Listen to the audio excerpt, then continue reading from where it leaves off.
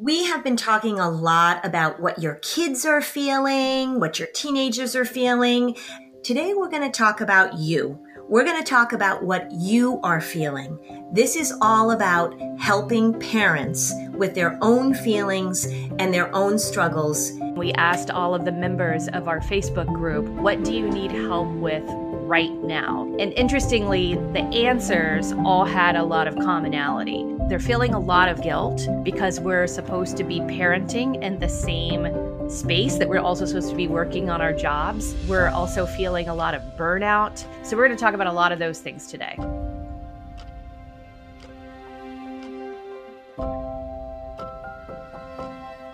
Welcome, everybody, to this bonus episode of A Mom's Retreat.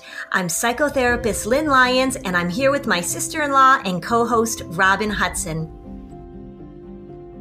This situation is really sort of an amplifier of some of the struggles that people normally have. So if parents have different attitudes about parenting, then they're amplified right now because we have to make very big decisions about what we're going to allow our kids to do and what feels risky and what doesn't feel risky. And it's the same thing with mommy guilt, the same thing with whether or not you feel like you're getting the job done. Those things aren't generally brand new right now. It's just that living in a pandemic sort of puts the spotlight on those things, and our reserves are down for sure. Let's talk about that burnout feeling right now, because I just think that everyone has experienced days where they just feel completely depleted. And hopefully not everyone's feeling that every day. We'll have some days that are worse than others. I want to talk about the burnout feel and what are the ways that you would recommend. I feel like you got to recognize that you are just completely tapped out and to not try and pretend that you're going to be able to meet all of your obligations at the same level on a day where you say, you know what, this is a day I'm going to be really good to myself and I am going to cut corners and I might retreat. I might skip out on a couple of things and how do I try and create this space to replenish my energy, knowing that I don't get a lot of opportunity to go and be by myself or to go and connect with my friends, all of those things. When I talk about helping parents with mommy guilt, it's in that burnout. It's this feeling that you're not doing enough and this feeling that you are depleted and yet you still should be handling things perfectly or you still should be able to do all the things that you need to do. So one of the things to remember is that if you are a bit of a perfectionist and if you really feel a lot of pride and a lot of self-worth based on how well you get things done, and this situation is really challenging that, the skill that I always am focusing on when I'm dealing with perfectionism that I want to teach is, just like you said, Robin, the ability to recognize when you can cut corners. Because what we're dealing with right now, there is no room for that all or nothing mentality. If you are feeling burnt out, or if you are feeling as if you're cutting corners, if you're feeling as if you're not doing your job as well as you should, or your kids aren't finishing all the assignments that they should be finishing, this is your opportunity to step back and say, I'm allowed to cut corners right now. And here's the other thing too, with this all or nothing mentality, getting a little help, getting a little relief, filling up your tank a little bit. One of the things I think that gets in our way is that we think it has to be big and huge. So you think, oh my gosh, I don't have time to do a 45-minute meditation app, or I don't have time to go upstairs and take a half an hour bubble bath. I don't take bubble baths. What's the average bubble bath? I totally take bubble baths. But you don't take like a 5-minute bath, right? No, till the water gets cold. Okay. So that's good for you. I'm glad you can do that. But one of the things that happens is that people say, well, in order for me to rejuvenate myself or to refresh myself or whatever, I need this huge chunk of time. And I think that if you haven't done this before, you should experiment with little nuggets of rejuvenation. So that instead of saying, oh, I have to take a 45-minute yoga class, or I have to commit to a bubble bath, or I have to go for my 6-mile run, or I have to do this, give yourself just 3 minutes of time where you're just, and maybe 3 minutes, you think 3 minutes, Lynn, that's nothing. True, maybe it's 10 minutes, but just giving yourself little nuggets throughout the day that allow you to just rejuvenate. So forget about this all or nothing thing for now and just give yourself little opportunities. So say like the other day, I was cranking this Adele song that I really like, one of her like upbeat songs, one of her not totally sad, depressing songs. And I was just cranking it in the kitchen and I was unloading the dishwasher and I was dancing around and nobody was watching because my kids just think I'm a horrible dancer, which I don't think I am, but they think I am. And so it was just fun. And it just took 3 minutes and I just felt better. So think about how you can give yourself these little breaks rather than this all or nothing thing.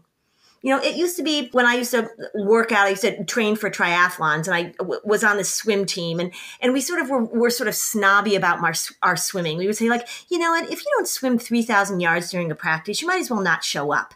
And I look back on that and I think, God, that was so all or nothing. If you're training for an Ironman, you're not really doing anything else. You're not parenting your children. You're not, I'm sorry, if any of you are listening and you're training for an Ironman, you know exactly what I mean. And you just need to fess up right now. But it doesn't have to be so all or nothing. Doing a yoga class that is a 90-minute Bikram yoga class, okay, that feels great. But right now, we can't do that.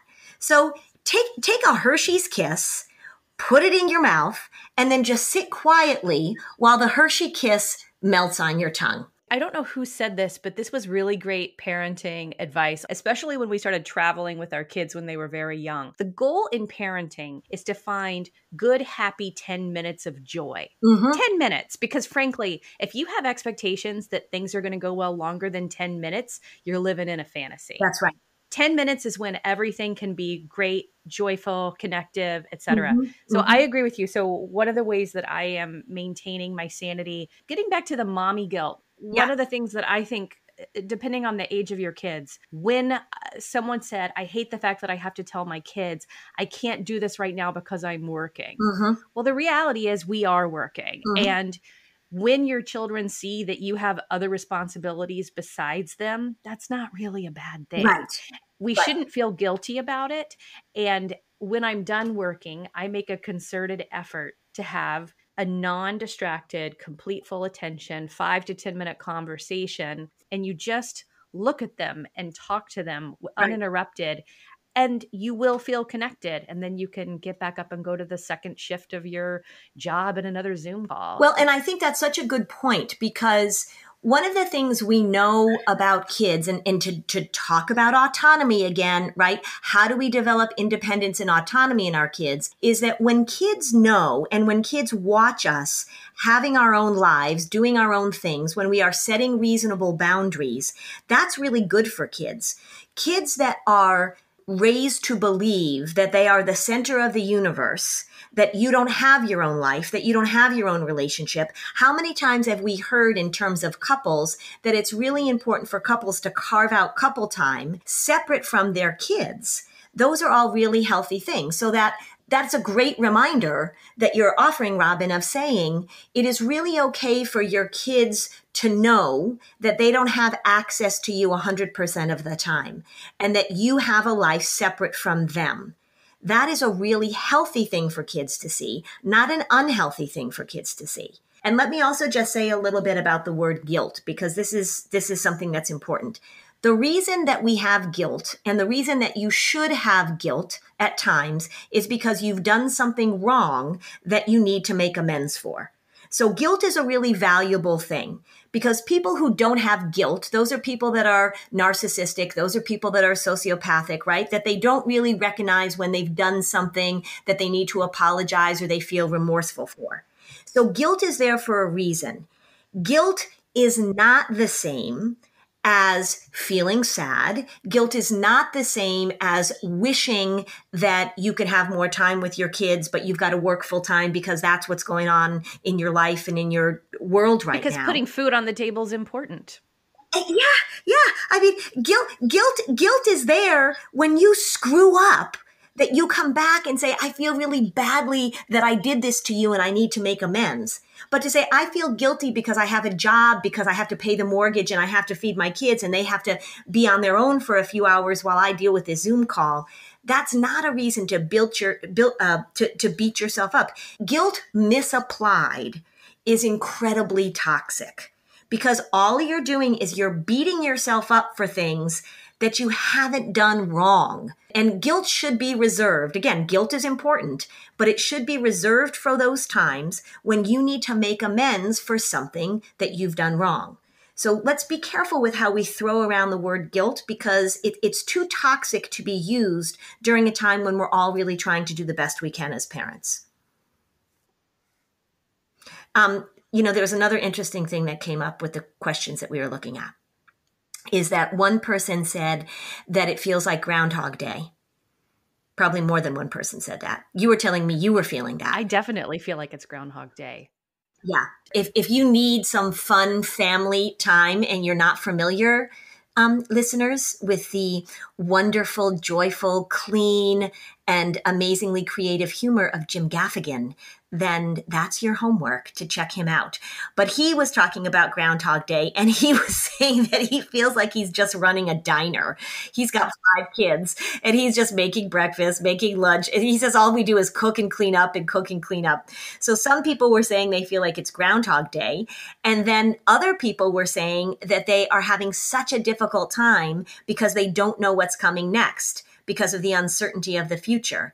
It is a very interesting combination, isn't it? To feel like on a day-to-day basis that your days are just, oh, so repetitive. Here we go again. You wake up in the morning and think, I have to do this again.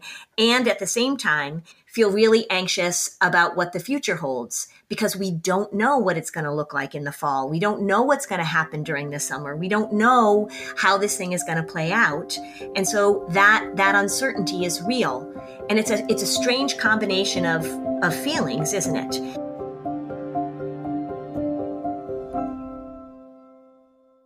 A couple of our listeners talked about their kids' schoolwork, and it sort of indicated that they're very involved in their kids' schoolwork. We talked about that in a helicopter parenting episode. Yes. But what would you like to say about that? We were looking at the questions that people submitted, and I'm certainly hearing this from the people that I'm talking to, and feeling as if the homework has to be done completely, that it has to be done very well. I think parents are feeling a lot of pressure to do the schooling at home such that the teachers aren't judging them.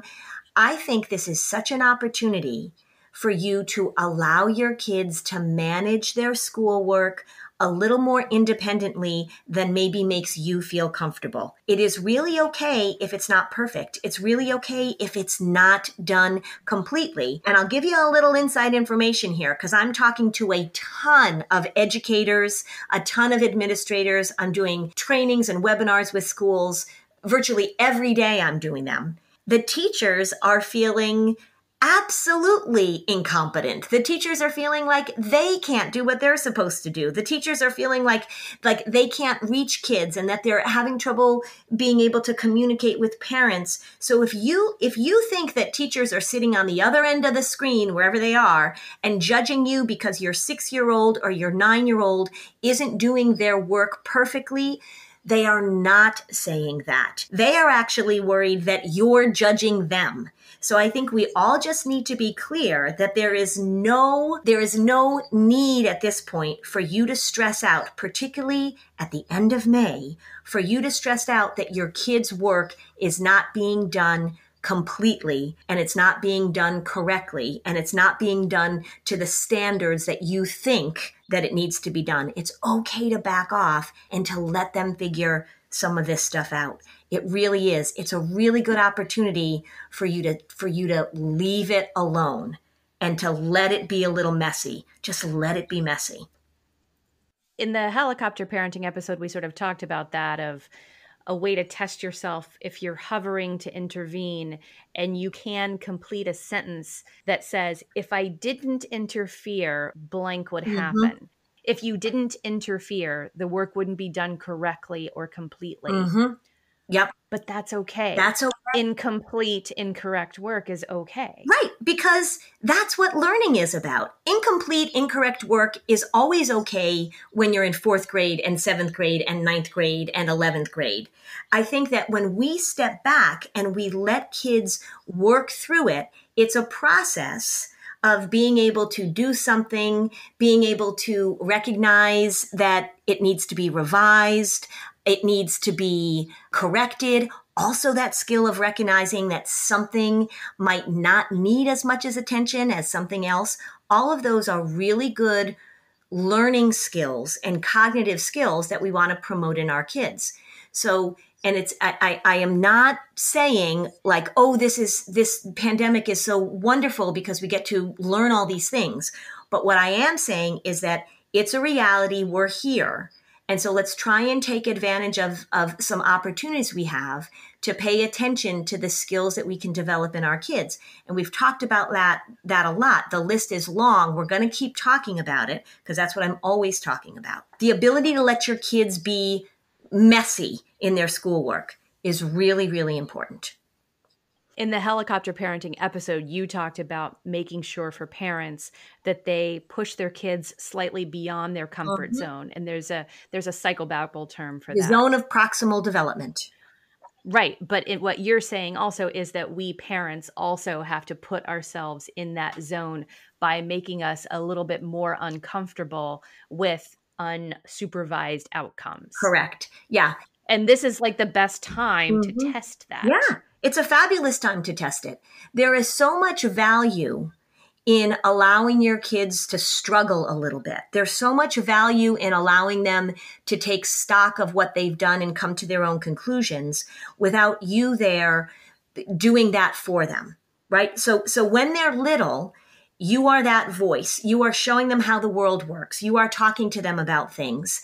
And then the goal is for them to be able to internalize that voice so they carry that with them. So start doing that. And I think that if you are feeling as a parent that you have to be responsible for getting all this schoolwork done and making sure it's done correctly and making sure that everything is handed in on time, then you are not giving your kids the room that they need in order to develop that. And here's the critical thing. It's making you cranky.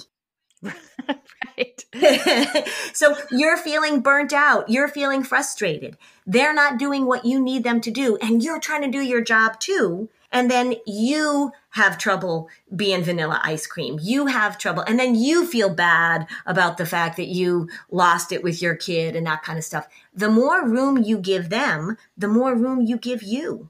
Because the result of it is that everybody ends up feeling worse. There's no situation that I can think of when a parent is frustrated and irritated and dives in and a child is feeling like they can't get it done and you have this big argument about whether or not the math is done correctly and you feel terrible because you don't know how to do algebra anymore, blah, blah, blah. Nobody finishes those interactions and is like, oh, that was such a good family moment. So the more that you back off, the better everybody's emotional connection will be. I know sometimes that sounds a little hard. You know, one of the metaphors I use a lot when I'm talking to the families I work with is that you're hanging onto a trapeze, right? So you're on this trapeze and you know, in order, the trapeze is coming, the other one's coming, and you've got to let go of the trapeze and grab the other one. And sometimes as a therapist, I feel like people are gripping their trapeze, right? And there I am saying like, let go, grab the other trapeze, it'll feel better. And they're thinking like, oh my God, I have to have this moment where I'm suspended in midair and trust that I can grab the other trapeze. I totally get that. But look, take a little bit of a risk. Here we have this situation going on. Just trust me a little bit. Let go of the trapeze and grab the other one and see what it feels like. You're going to feel better. I think one of the positive aspects of the pandemic and its opportunity for being a teacher of resilience is that I think that, I was very close to my grandparents and they were members of what's called the greatest generation and the stories of the Depression and the war and the sacrifices that they made. And we wouldn't necessarily experience those tests. When I think of people still feeling badly for our kids and ourselves missing out on things, I tend to think of the positive outcome of, well, we've lived in a pretty simple time where not getting what we've wanted is a good lesson. Yeah. Recognizing that we are missing out on certain things is probably a good thing in personal development in the long run, right? Yeah. And one of the things that I have been saying, and I'm hearing other people saying as well, a lot of other people are saying this, people that the people in my field that I admire very much, is that the goal is to not prevent your kids from feeling uncomfortable.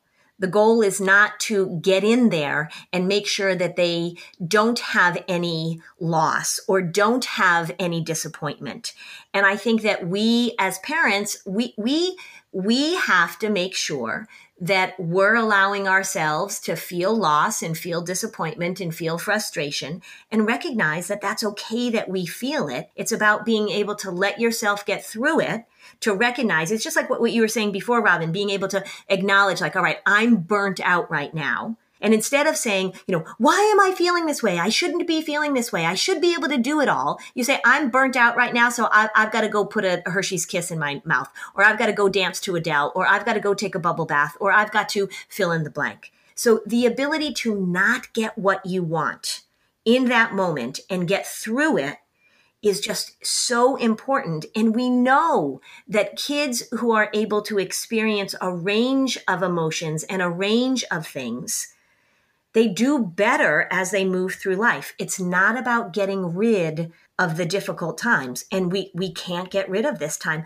I think actually that's probably one of the things that's sort of interesting about this, is that perhaps a lot of us as parents, we cannot answer the unanswerable questions. We cannot take it all away.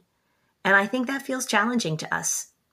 Right. It's acknowledging the privilege that we have. Of course, many people on this planet have been having to protect their children from very dangerous, harmful experiences throughout. So you and I both know that. And so we just want to acknowledge that. Well, that's again, as I've been saying since the beginning of this, there is a very big difference between disruption and devastation.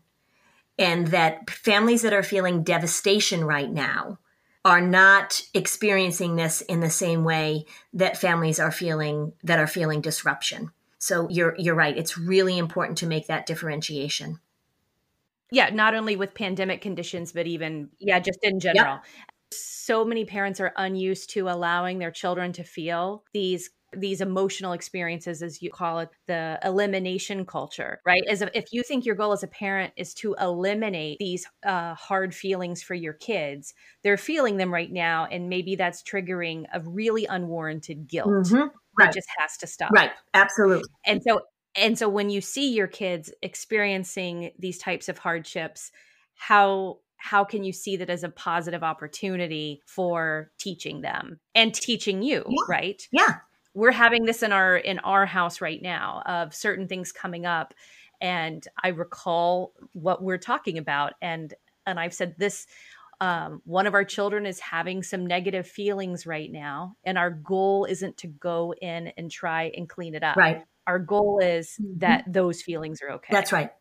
And we have to do this consciously, right? Because the unconscious desire is always protect your kids at any cost. Of course. Yeah. I was listening to somebody and they were talking about how our goal as being a parent is to always make sure that your child is safe and healthy and secure, right? And of course, that's our goal as parents. That's our job, is to protect them.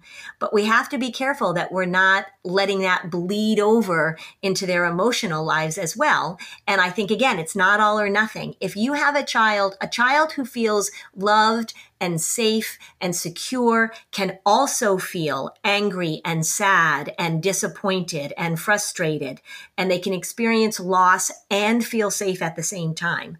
So it's this definition of my child is doing well if, right? My child is doing well if.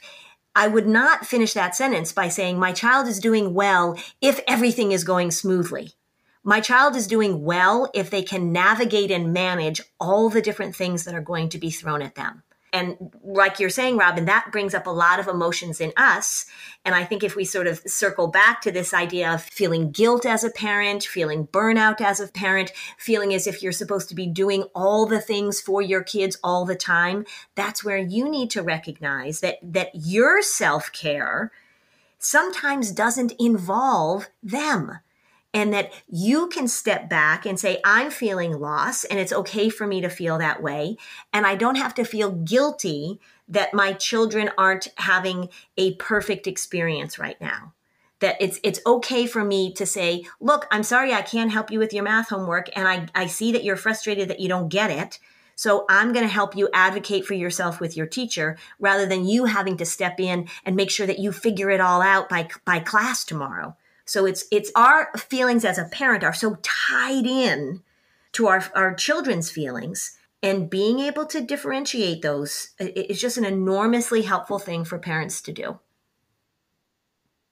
One of the things I'm so excited about when we're going to talk about in our next episode is big feelings and the culture of families and how they manage these big feelings. Yeah.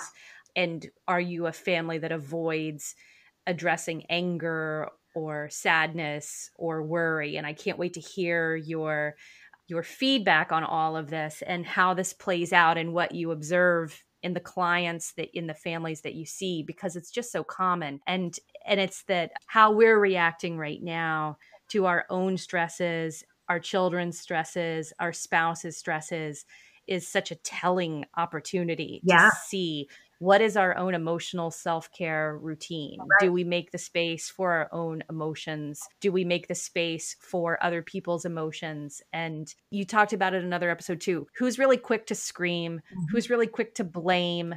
Who's really quick to withdraw? Like, we're all just living our patterns all the time right now. And when you say the word space, and I think this is something to sort of a seed to plant, is when you say the word space, the way I imagine it in my head is that you are creating some space between you and your emotional reaction, so that you become an observer of it. So that idea of space, we all talk about, so creating healthy space and all that kind of stuff. The ability to step back and observe your own patterns and to be able to show your kids how you do that, I feel like is just one of the gold standard skills that we can develop. The ability to recognize your patterns, step back from them, understand them, and then, of course, try and change them if they're worthy of some adaptation. Yeah, from what I gather, if someone's capable of learning that skill, you're capable of really showing that family member how to manage their anxiety, how to manage so many things. It's really the key to emotional management, right? Right. Isn't that what you call externalization? Yeah. And it's funny because when people say to me, well, I'm not sure that I could show my child or model for my child how to handle sadness, or I'm not sure, how do you show a child that you're able to sort of get some space between you and your anger? And then I always say, well, you show them how to be angry. They're learning how, if your kid's a yeller, you're probably a yeller, right? So we forget that we teach kids how to respond all the time. All I want to do is teach them how to do it in a better way, but they're watching us all the time. That's how they learn. Earlier, I was at the bank, and clearly the mom was teaching the son how to drive, going through the drive-through, and he started backing up, and the windows were rolled up in her car. I was standing there on my bike, and she screamed at him to stop backing up. I could hear it so clearly through their closed door, and I thought, okay, so she is showing him how to overreact because he wasn't even about to hit the car behind him. And I just thought, well, there we go, right? So he is learning that when somebody is doing something that you don't particularly want them to do in that moment, that the way you respond is to scream at the top of your lungs. She didn't say, stop.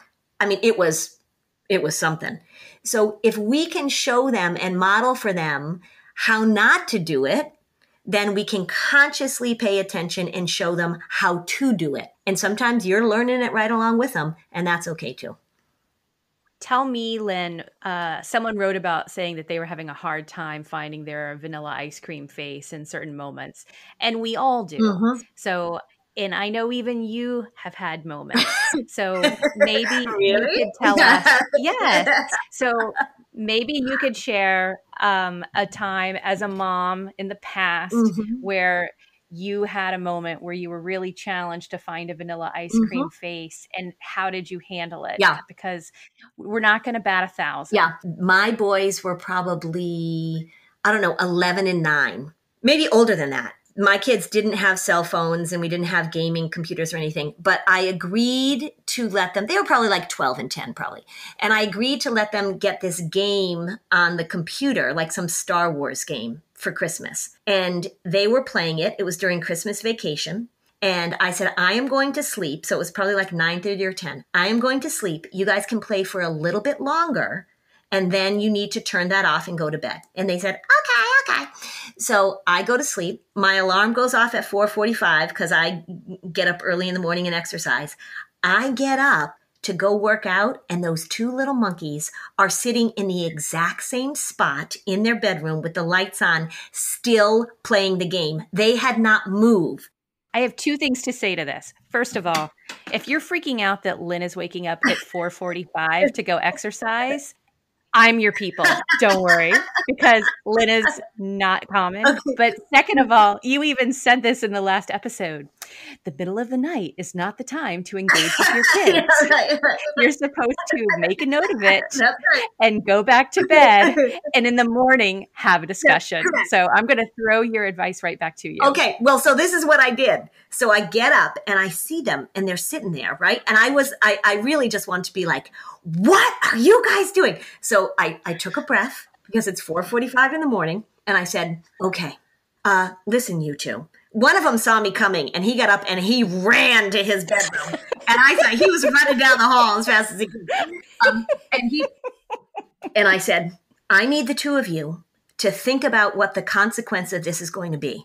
Because I went to bed at 10 o'clock. It is now 4:45. You have not moved. You're still playing this game. So I'm going to go work out, which is a good thing for both of you.